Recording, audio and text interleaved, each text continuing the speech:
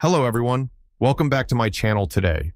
In this video, I'm going to show you how to insert page number in Microsoft Word from a specific page. So let's begin our video. So first of all, I just need to select here.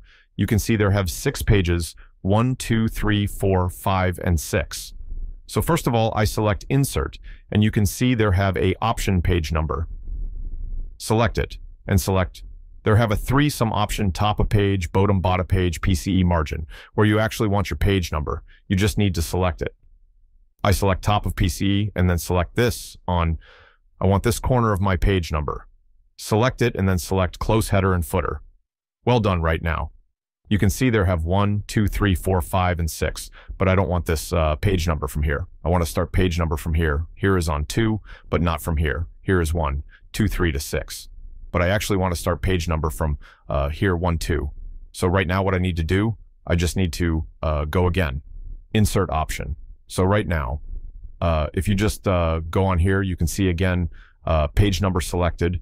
And after select page number, there have an option format, page number first. Select it right now, select the started. There have option started, select it right now. Here is, you can see here is on. So you just need to type here, 0 and then select, okay. Right now, here you can see the page number is started from here 1, 2, but there have no page number on here. There is totally 0, and here is 1, 2. If I zoom it more, you can see I just zoom it more. Here is 0. And second one is then third and fourth one is 3. So in this way, you can start your Microsoft Word page number from a specific page. So I hope you can understand. Thanks for watching this video.